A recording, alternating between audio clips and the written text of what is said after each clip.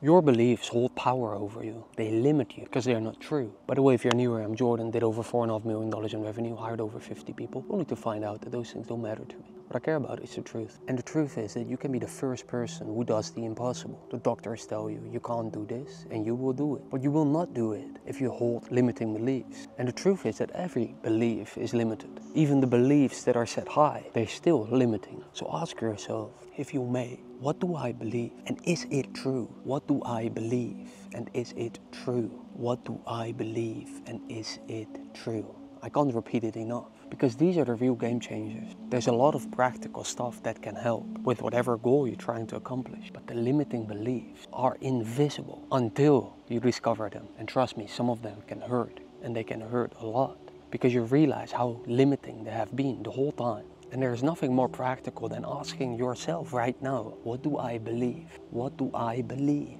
Ask it, what do I believe? And is it true? For instance, do I believe in God?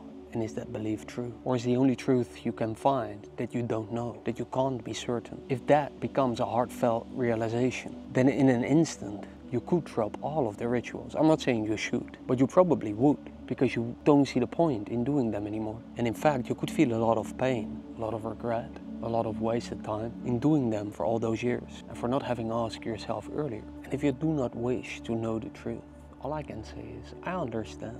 I really do, because the truth can hurt a lot. And once it is seen, it can't be unseen. Once you know Santa Claus is not real, you can try whatever you want, you can try to believe he isn't, but once you know, you know. That is not good or bad. It is extremely practical because you can focus on what really matters, but it can hurt temporarily, which is why many people avoid it. Just look back whenever your parents told you that Santa Claus didn't exist, or another thing that you thought to be true wasn't true, someone else told you, how much you didn't like that. Once you know the truth, you know, and that's the only thing and the only reason why people pursue it, and why many don't. If you want to know the truth behind your current problem, but you can't seem to find it, then you can send me an email or schedule a call with me if you want to find it faster, if you don't want to do it by yourself or are not able to. And once those limiting beliefs are gone, you can jump through the roof, whereas before you did not believe it was possible. If you see that as a benefit, you may, but it is not. It's just the truth. That's all. Talk soon. And here's my poem about the essence of this video. The walls around you may seem so high, but they're built by beliefs you hold inside.